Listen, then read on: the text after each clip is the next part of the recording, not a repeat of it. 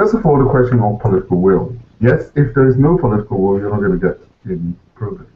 But often the lack of political will is based on a serious misunderstanding of what the expectation of government is.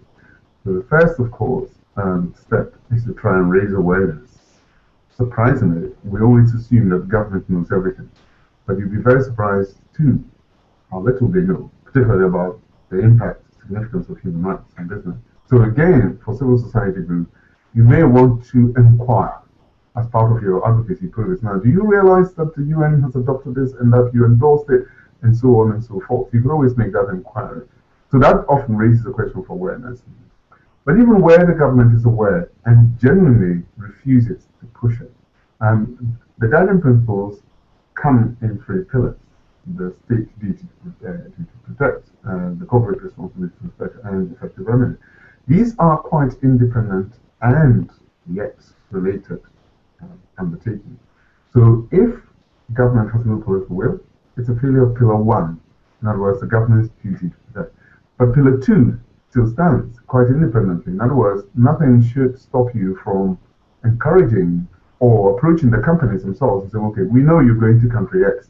Country X has no political will to do this, but would you consider on your own of doing the right thing? In other words, so you want to push pillar one and pillar two separately.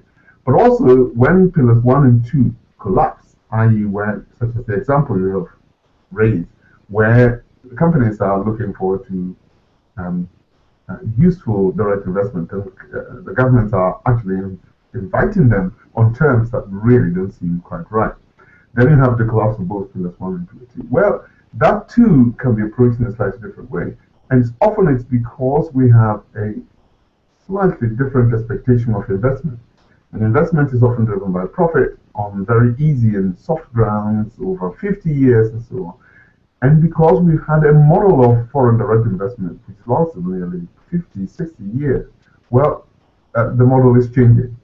And in fact, we on the working group have tried to encourage governments to create space for an effective space for human rights in foreign direct investment. Now, of course, this still doesn't answer the question of foreign goodwill, political will. But we've also approached it via other mechanisms. So, for example, we encourage the World Bank not to allow its money or its foreign investment opportunities to ignore human rights. We've also entered into arrangements with what's it called? The UN Conference on Trade and Development, and they propose model investment treaties for all states who are members of UNCTAD. And in 2012, we were able to get them to adopt a strategy on sustainable investment.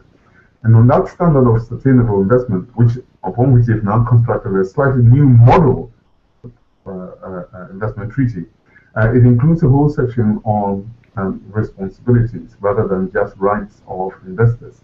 And the responsibilities section will now include respect for the guiding principles and human rights. Now, the reason I mention all of this is that actually the guiding principles, or implementing the guiding principles, is a bit of a process. And we're doing things slowly and slightly differently. So I'm sure people will wish for all foreign direct investment treaties now to be different. But unfortunately, it will take time. We're sort of plugging all the necessary holes: the World Bank, the OECD, UNCTAD, the EU, so an individual country. So we now have a new United States model, FDI, which really takes account of some environmental standards and some human rights.